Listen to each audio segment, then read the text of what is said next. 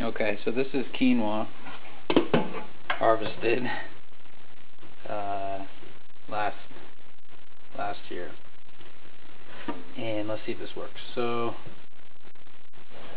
this is like this.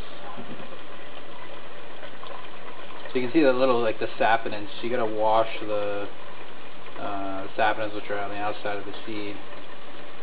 Kind of give it like a, I don't know, maybe a bitter taste.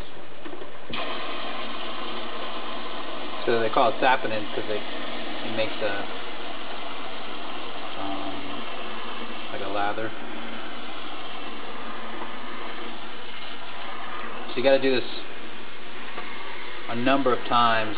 I mean, you don't have to use the spray gun. I'm just doing this principle. But so I mean, I'm gonna soak them for a little bit, and then just kind of rub them when they're